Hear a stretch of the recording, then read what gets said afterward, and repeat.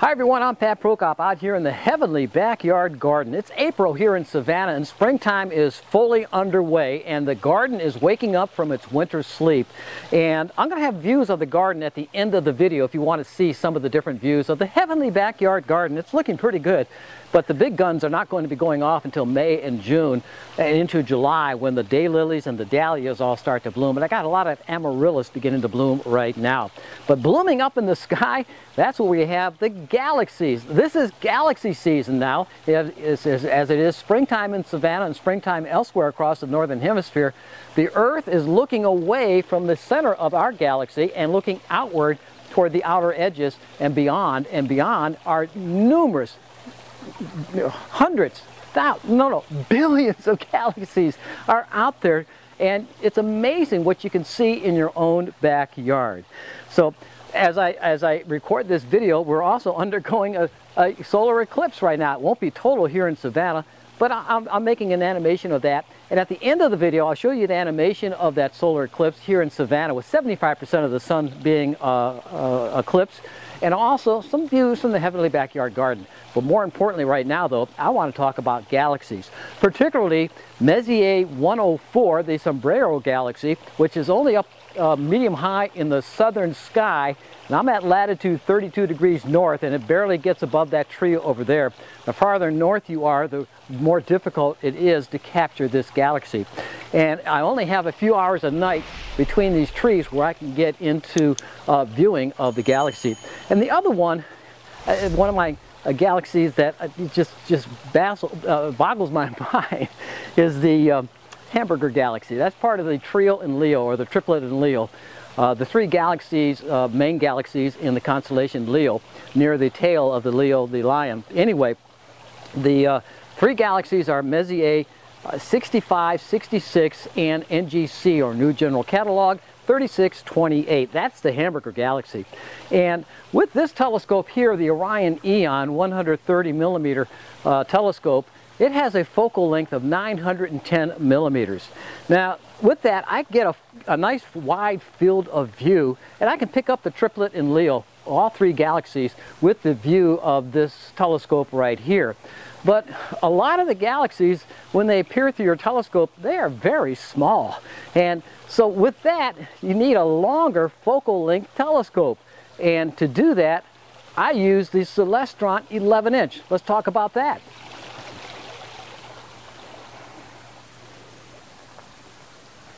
So this is the Celestron 11-inch telescope. It has a focal length of 2,800 millimeters. That's a long focal length. That comes out to a focal ratio of f10. And with that f10, you get a much larger view of the small objects up in the sky. Hence, the galaxies appear much bigger, but you only can see one or two at a time. Most of the time, only about one with a telescope focal length of this size. Meanwhile, the drawback to that is the longer the focal length, the more difficult it is to guide the scope.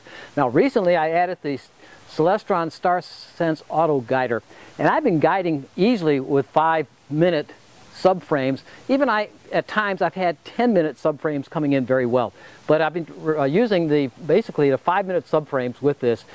Also, the camera I used was the Poseidon, the Player One Poseidon monochrome camera, and it has a medium size pixel size width on the sensor. Yeah, I believe it's 3.75, 3.76, somewhere around there. Where on the Orion telescope over there, I had the ZWO 071, which has a larger pixel size, so it makes the pictures a little bit smaller. Anyway, I think it's somewhere in 4.5, 4.8, 4.7. It's up there on the screen anyway. And as a matter of fact, I started to stack in PixInsight. Now, it takes longer to stack in PixInsight, but I think you come up with a better stacked image. And also, when you stack in PixInsight, the images are already star aligned. So if you have like 3 monochrome images, like the red, green, and blue, they've already aligned, so you can skip a couple steps in your processing in PixInsight by stacking in PixInsight. Now, Deep Sky Stacker, I can stack these images, and it takes about 3 to 5 minutes total to get all 3 stacked. in the Pixel site, it takes about an hour in some cases to stack all these images. Anyway, let's take a look at the images and some of the acquisition during the night.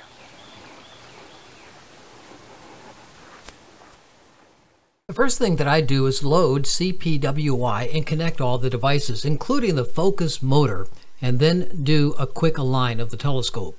I let N.I.N.A find the target by plate solving, and also let it do the meridian flip, if there is one to be had, of course.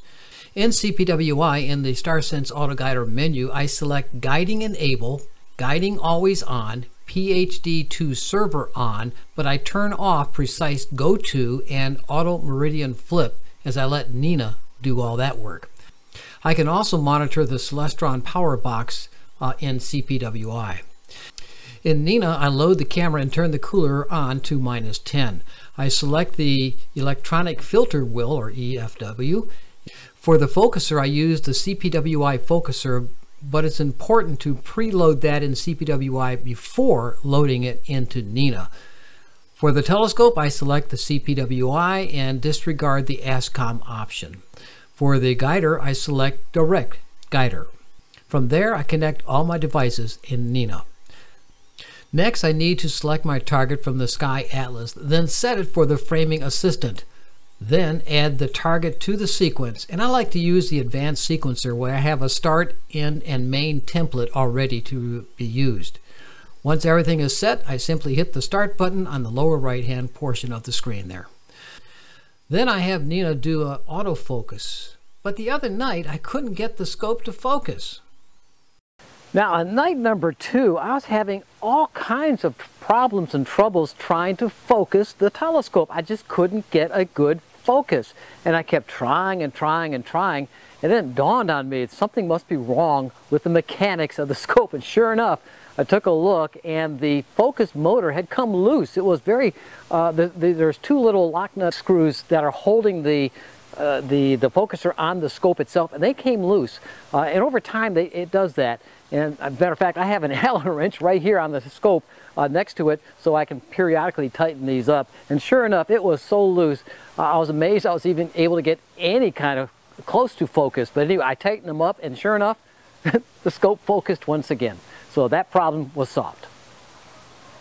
After correcting the seating on the focuser, sure enough, I was able to achieve a much better focus, as you can see right here. And here is the first image of the Hamburger Galaxy using a red filter. Certainly a much closer image than with the Orion Eon refractor with that shorter focal length.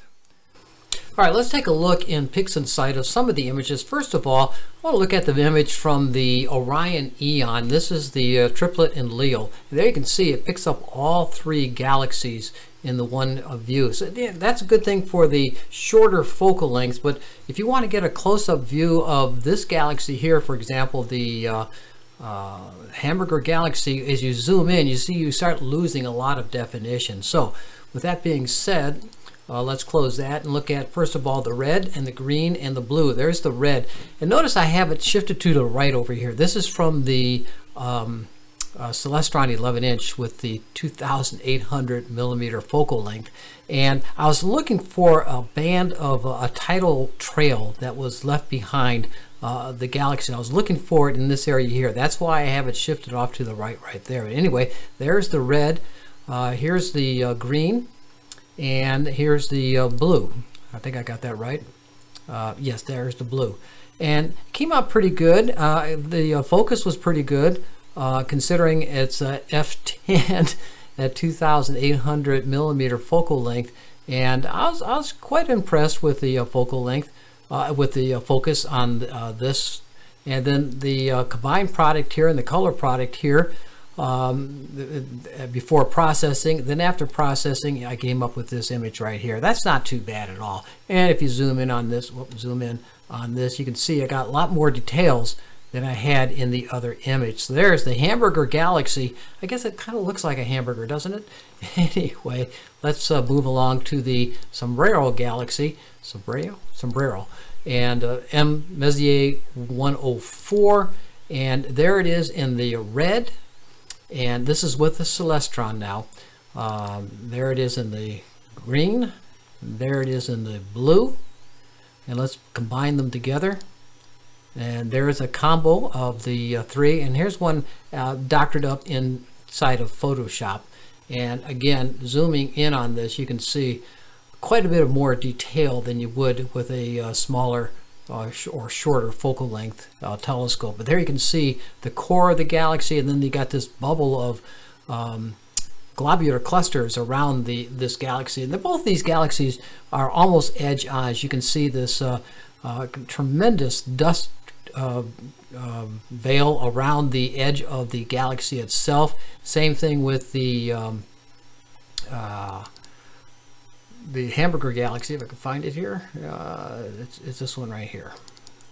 There it is. There you can see the dust image across the center of the galaxy itself. It seems like all these galaxies have this this function with the dust trail in front of the galaxy around the edges near the center. So, but when you're looking at them on edge on, you definitely see them. When you're looking at them face on, you don't see it as much, but definitely it's there, and interesting to see.